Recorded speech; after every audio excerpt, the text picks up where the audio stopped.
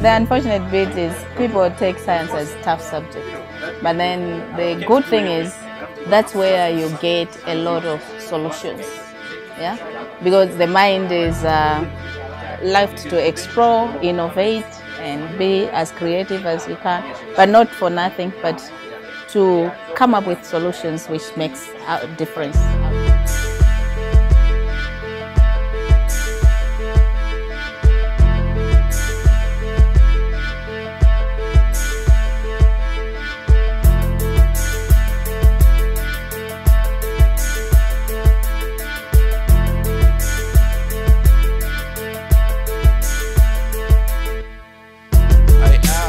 Most happy to see brilliant young scientists from various institutions in Malawi at this second edition of the Africa Science Week, both here in Malawi and the entire continent of Africa, and the first of its kind here at Chancellor College.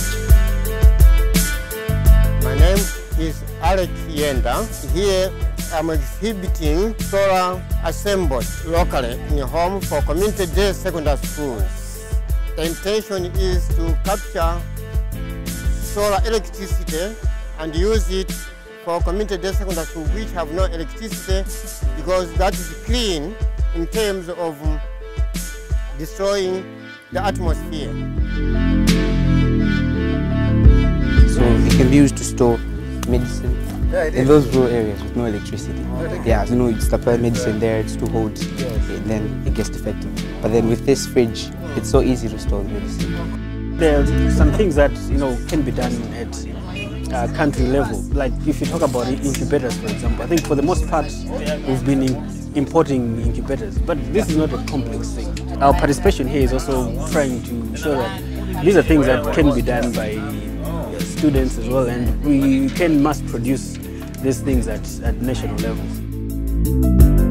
For education, for example, you could have virtual laboratories. So maybe in schools that don't have the capacity for actual physical labs, we could simulate those in here. People can do experiments in here.